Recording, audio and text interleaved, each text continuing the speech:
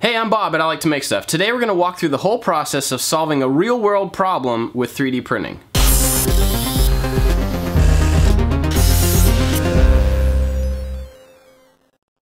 So this video is a little bit different for me. This is not a project video. This is to answer some questions I've had about 3D printing. Since I've been doing 3D printing lately, people have been asking about the design process. So what we're gonna do is take a real world problem here in my shop. We're gonna design something in the software and print it out and fix that problem. And also I'm gonna use 2 free pieces of software to do this, but this is not a software tutorial. There's a lot of great resources out there already for you to learn the software. I just wanna show you the steps that you have to take to get from idea to product. All right, so let's look at the problem.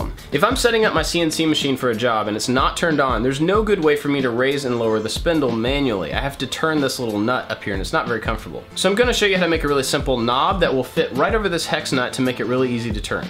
So the first step is to measure the real world thing that we're gonna be working around. And to do that, I'm gonna use some digital calipers. These are about $5. They're very inexpensive, but they're just accurate enough to be able to make models. So let's measure this.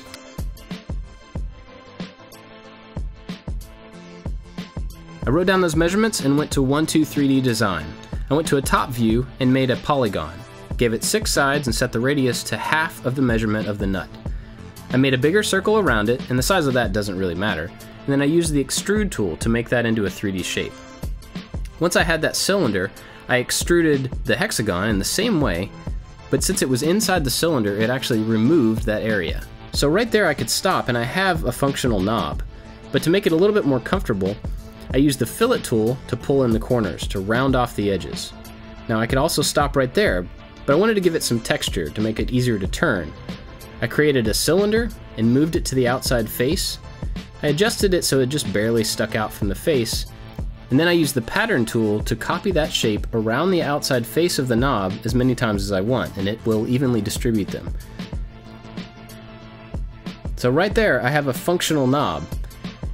I export all this stuff as an STL file and then drop that right into Cura. It's my slicing software. The only thing I did here was flip it over so that it would print correctly.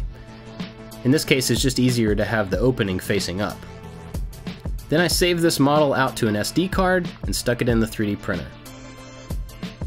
Now this particular piece took about 20 minutes to print, and you can adjust that based on a lot of different variables, but there it was, a functional knob.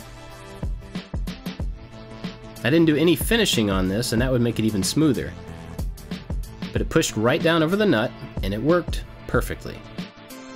So I just wanted to make an overview to show you the entire process from idea all the way to 3D printed object. Now it's pretty simple, but of course you can complicate every single step of it as much as you would like. So let's talk about software. I used Cura and 123D Design. They're both free, they're both very easy to use, but you have a lot of different options. I'll link those down in the description, but if you have some that you've used that you'd like to suggest, leave those in the comments for other people. Now if you're interested in the stuff but you don't have access to a printer, I would still download the software. It's free, so you have no reason not to play with it and get to know it and get to learn it. Now if you don't have a printer, you don't know anybody with a printer, there are some services that will get things printed for you. One of those is called 3D Hubs. Now they're not a sponsor of this video, but they did give me a code that I can give to you to get you $10 off your first print. So if you click the link down in the description and when you go to check out, you use the code MAKESTUFF, you'll get $10 off. So go check them out. Now as far as the knob that I made in this video, if you would like one for yourself, you can do a couple of things. One, I'll put the file on Thingiverse, which you can download, you can print your own, you can modify it, do whatever you want to with it.